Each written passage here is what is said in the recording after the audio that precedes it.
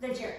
So this is what we're going to talk about. If you have not seen the push press videos, go back, check on them, because those are the first stages of learning the jerk.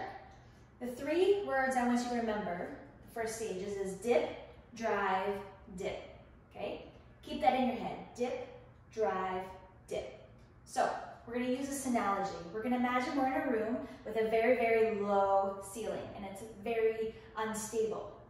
So when you're setting up for your jerk, you're going to knees forward, come down. You're going to come up onto your tippy toes, but again, your head hit the ceiling.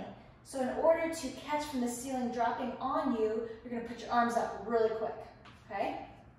So again, dip, drive, dip. Back up, catching that ceiling.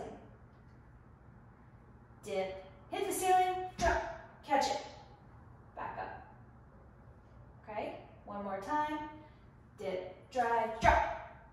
Catch that ceiling, come on up. Okay? Hopefully that will help you remember, and then stay tuned to the next video and the actual biomechanics of the jerk.